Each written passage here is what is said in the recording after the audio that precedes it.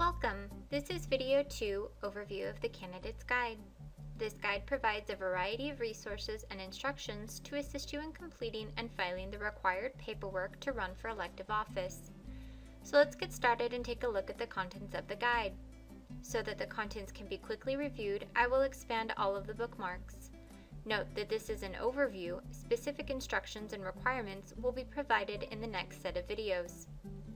You can read about city government, being a member of City Council, including meetings, compensation, terms of office, and staffing. You can learn about records and disclosure, review the city's organization chart, and have access to citywide maps and district maps associated with this election.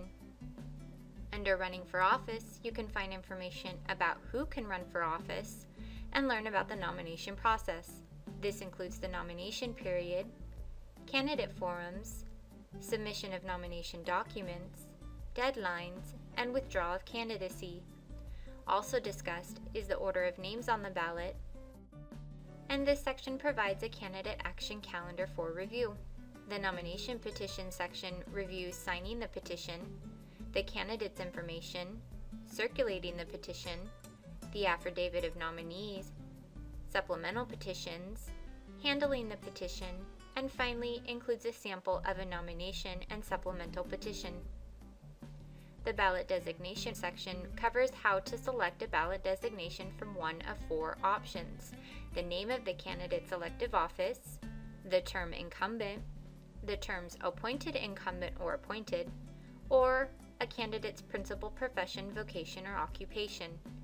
Under this last category, additional requirements are discussed, including rules regarding the use of retired. Unacceptable ballot designations are also reviewed, including avocations, pro forma professions, vocations and occupations, and statuses.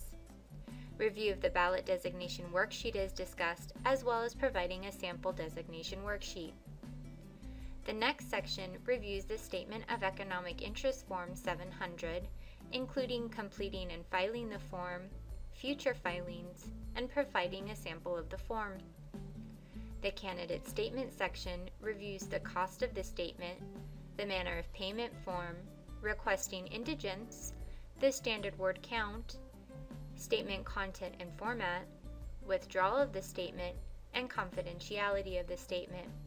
Samples of the candidate statement form, manner of payment form, declaration of indigents, and statement of financial worth are provided. This next section reviews the biographical form and candidate image and provides a sample form and image. The Code of Fair Campaign Practices section reviews this voluntary pledge, discusses the applicability of provisions 5 and 9 of the code, and provides a sample of the form. Next, we have campaign reporting requirements in general, how to get started, and establishing a bank account.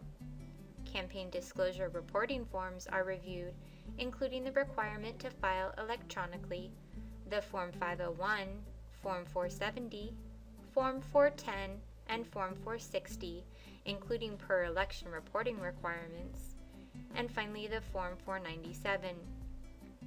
Deadlines for all reporting forms are also included. There is a section to review for defeated candidates or outgoing office holders, handling surplus funds, and terminating a campaign committee. A summary of filing deadlines for the primary and general election are also provided. The Local Campaign Provisions section reviews contribution limits, missing contributor information, large political committees, election periods, and off-election years. Written solicitation by candidates and required notices is also discussed, as well as transferring of funds. A summary of election years and contribution periods is provided, as well as a current list of registered large political committees. The next section reviews general election activities such as campaign sign regulations for the City of Sacramento, including permission of property owner, political and campaign signs, public areas, Old Sacramento, and enforcement, as well as the County of Sacramento regulations and enforcements. Political advertising is discussed, including mass mailings, false or misleading information, such as implied status, simulated ballots, political cyber fraud or superimposing images of a candidate, electioneering on election day, and voter registration information.